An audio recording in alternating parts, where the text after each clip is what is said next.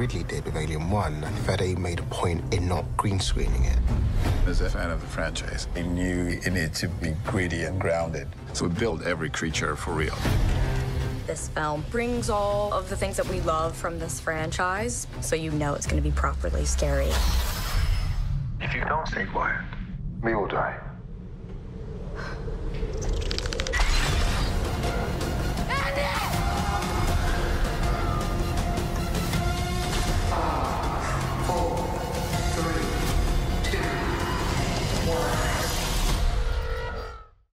It is about time we got to this point. I've been wanting to review Alien Romulus all year, so I wanted to do something a little different. Today I want to do a spoiler-free and a spoiler review all in one video, and then I will give a spoiler warning when I jump into those. I do got to start the video out by showing the popcorn bucket that I got. I got the Skinamarink one, which is this guy here. It's very detailed. I like the look of it.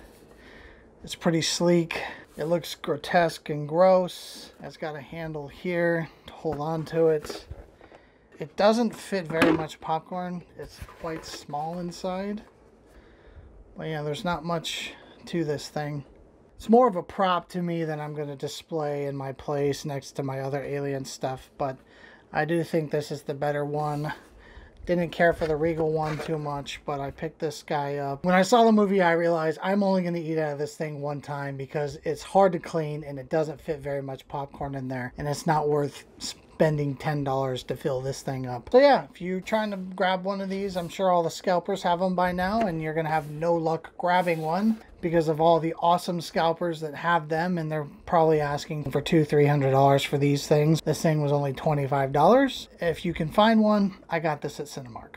Now, I wasn't disappointed with this movie, but would a non-Alien fan enjoy this? I think so, to a degree. I think some people are going to find it a bit boring. The lore parts of the story are going to confuse them, and they're just not going to pay attention or care. They're going to be more interested in what happens later on with the facehuggers and the xenomorphs. It's scary and suspenseful, but it's not terrifying where you're going to be, oh. I would say it's more stressful and tense than it is terrifying. There is good action towards the end. The third act is crazy good. The general audience is going to enjoy the third act the most. The movie's not boring. The trailers aren't manipulative. What you see in the trailers is what you get. I do, however, have to say the trailers reveal a lot. Too much in my opinion. Granted, like every movie, it takes about 40 minutes to get to that point, but once it gets there, it doesn't let up, and it's constant xenomorph action. I don't think a lot of people are going to like the characters. There's very unlikable characters in the movie. There's no one to root for, and that's a complaint I'll get into later. You don't really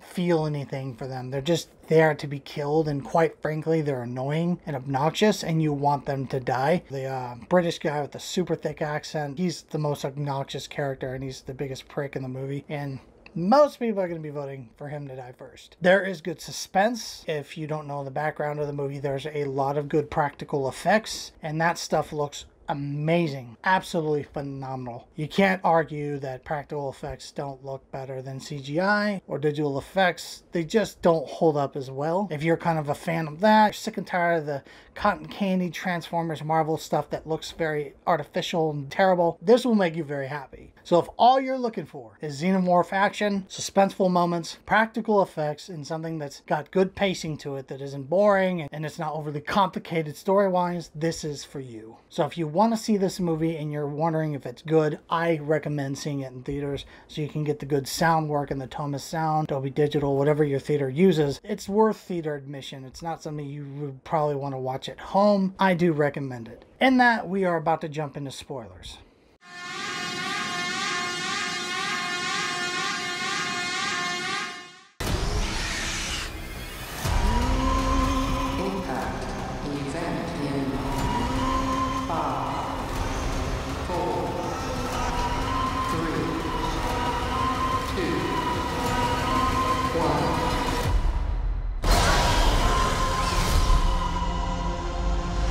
Welcome to the spoiler section, guys. So I want to start off by saying that I think Fede Alvarez did a fantastic job with this movie. I loved his hyper fascination and dedication to doing all practical effects.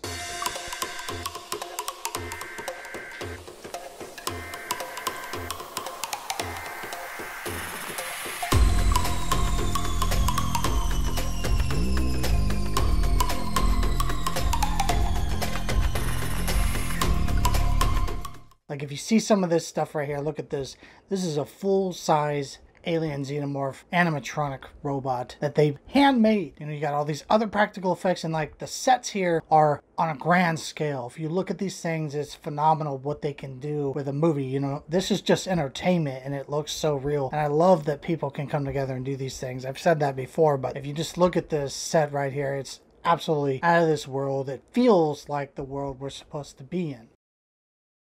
I almost loved everything about the movie, but I do have some complaints I'm going to get into, but I want to compliment the movie on its practical effects. The sound work in this was immersive. You are terrified by some of the noise you hear and the way they draw out some noises and let you sit in them for a minute, where it's just dead quiet or there's creaking somewhere instead of having a bunch of dialogue just vomited in your face. And I love those quieter moments, because it just raises your anxiety and it makes you start questioning if something's coming. And if there are noises of creatures coming, it brings up the thrill of it because you hear them, but there's nothing else besides their sounds. The team that made this movie, you guys all did a phenomenal job. I'm very happy with how this thing turned out. I am definitely picking this up on 4K day one when it comes out. Now, I did drop my grade. I'd like to explain why, because I've seen this movie twice now and I do plan on seeing it a third time. I know I should calm down, but I had to wait 7 years for a new Alien movie, so I'm going to see as many times as I want. It's not like football where I get to have a new Alien movie every single year. You know, it ain't sports where you get it all year round. I mentioned this in my review part, but I do have to say the characters are very unlikable. I wasn't necessarily going in this expecting deep connections with characters or having long character development, but I did want to like the characters and root for someone a little more. But everyone is just boring, annoying, especially the guy with the British accent. Shot him in the water and shot it in there, you see it. His accent was way too thick. I have seen this twice now, and even on my second viewing, I tried to pick up on more of what he said. I maybe went from understanding 35% of what he said to 40%. I don't know why someone didn't say something to him or they tried to work something out. And then you had the other guy who had a very thick accent. He's like, you gotta open the door right now, you gotta open it. You understood him more, but he was still, you know, somewhat difficult to understand. I just get rid of the accents. Now, some people were confused, and this is a question I had because I didn't pick up on it as well the first viewing. The xenomorph that Ripley shot off of the Nostromo in the escape pod, they found that alien in a rock, right? They found that alien in the rock, and then it got on the ship and started causing havoc and killing everyone. Can the xenomorphs cocoon themselves? Like, how did it get in this asteroid rock? That's something I didn't understand. Why did the characters not just fly off the planet? They have a ship. Just get off the planet if they don't want to do the coal mine work. Weyland-Yutani is basically doing slave labor there. After seeing it a second time, I put two and two together and I realized Weyland-Yutani knows nobody has access to cryopods for long trips, so there's no escape off the planet they're currently on, which is Jackson's star. And that's why they're stuck there. A complaint that I have that I think is valid, I wish they would have went a little different direction with the main storyline and the plot here. Here we have some young teenagers, and they're the first to find the Renaissance station, but Weyland-Yutani didn't have the technology to find this ship. It would have been better if the script had them either find it first because it just went down, or two, they sent the younger people there to check it out and see what's up in the ship, or possibly have a mission for them to go recover the black ooze in exchange for travel permits to another planet. It's just hard because it's right above Jackson's star and no one notices, but they did first. Another question I had was when Andy found the blue light towards the third act, he was very interested in its presence, and he even kneeled down to like feel it, either analyze it with his computer or sensory on his fingers. So why was he so interested in it, and why they make such a big deal out of it? Because they do show the light pretty clearly. I know it was a throwback to the old Alien movie, but other than that, I don't know what its purpose was or why Andy was interested in it. Now, this isn't necessarily my complaint. This didn't bother me too much, but it seems to have annoyed a lot of the Alien fans. We all know what part I'm talking about. Ian Holmes makes a return as his character Ash, which is a synthetic from Alien, if you didn't know that. And it looked terrible. The CGI on its face and the mapping of how it looked did not look or feel authentic at all. It was very artificial. Fede Alvarez was very adamant about doing all practical effects. Obviously, there are a couple shots in the film that are not practical. And then all of a sudden, we bring this in and it looks terrible. I give Fede Alvarez a pass because I think that was a studio note and he was forced to have it in there. And I also think it's kind of shady and really messed up to bring a dead actor back who's been dead for 4 years now that had no involvement in the movie. Now, had he been working on the movie and he just didn't film a couple of his parts, I'd be okay with it. Kind of like what they did with Paul Walker in Fast and the Furious. He had filmed a whole bunch of scenes, but he only filmed half and they had to animate his face on another actor for the remainder of the other half of the movie. I'm okay with that because the actors already started that production and he wasn't able to complete it, so out of respect for him they finish it for him and they keep him in the film. Ian Holmes has been dead for 4 years. He died in 2020 and they just brought him back literally for no reason other than nostalgia. You could have easily brought in another actor to play that role. There's hundreds of thousands of actors out of work that could have played that part and they would have done it better because they could have been in makeup and it probably would have cost less. But the studio forced him to put it in there, and I know that's what happened.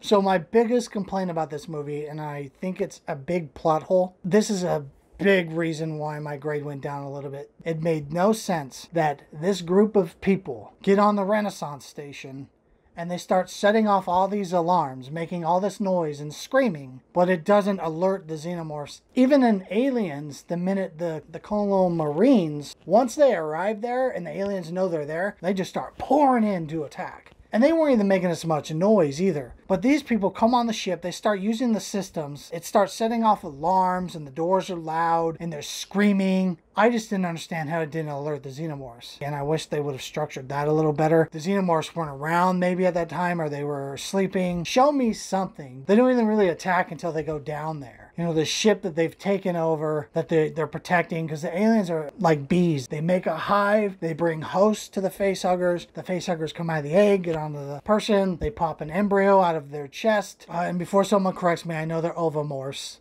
the eggs. I'm just saying eggs for people who don't know what they are. And something that I want to mention that people were complaining about was saying it wasn't original, that it was just Alien and Aliens glued together.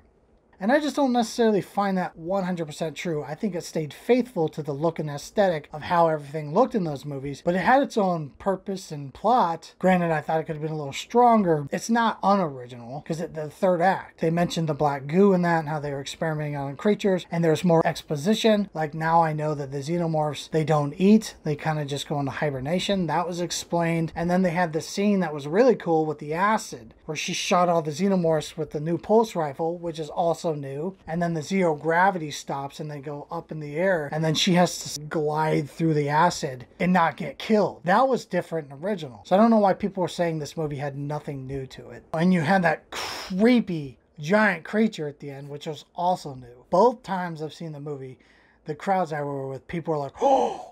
And I love what they did with the makeup. I loved every second of that scene. It was really good. Short-lived, but it was towards the end. This is more of a nitpick, but a big thing that I was very disappointed in was, Fede Alvarez, why did you get rid of your money shot, man?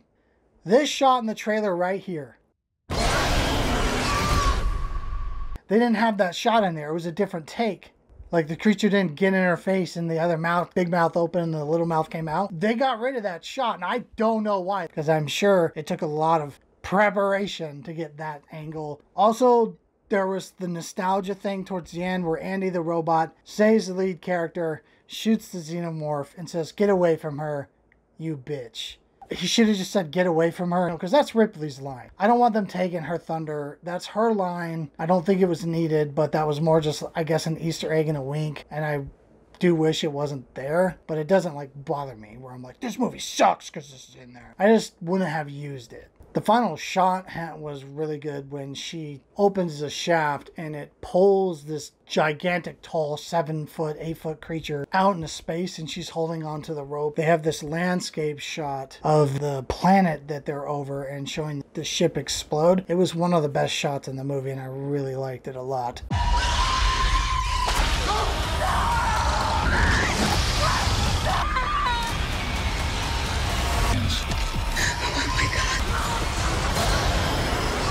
Now, one thing I was super grateful for was the robot. He was off and he was kind of like awkward and weird. Man, I hope he doesn't act like this the whole time, you know, telling dad jokes and stuff. I'm really glad that they had switched chips and they got the Weyland-Yutani Prime Directive, what's best for the company chip put in him, because he got more serious. Towards the end, his old module goes back in and then he goes back to himself, but the movie is basically over, so it didn't bother me too much. Don't listen to the people that's saying it's the most terrifying thing that's ever been made. That's not true. It's got some terrifying moments, like with the 8-foot creature in the end, and it's got suspenseful moments that are going to stress you out. This is another reason why my grade went down a little bit, was like the scene where they go into the room and it's got all the face huggers. I like that they explain that these things are heat sensitive, because I thought they were just sensitive to movement and noise. So I liked that lore, and I did like that scene. I thought it was very suspenseful, but it was very short-lived. There were a lot of scenes like that that were really suspenseful, and they were kind of the edge of your seat moments where you could have really raised my anxiety and kept holding it until I was just like, oh my god. But they let go too soon for me. So when there's that scene happening, character's sister calls and he starts getting on the radio and he's like, where are you? And I just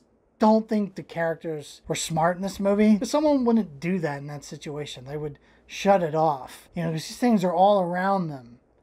But he just answers it, and then they are on a 15-second chase, and then it's over. That, and with the xenomorph stuff, not hearing them, and the bad CG on the robot, that's kind of a reason why my grade went down a little bit in this. But I still really enjoyed the movie very much. And in that, I want to recommend anyone who hasn't seen it to go see it. It's worth the price of admission. I think you'll have a great time with it. Everything's going to look really good except for that synthetic robot. It's an exciting movie, and I think you'll enjoy it very much. I'm going to grade Alien Romulus a B+.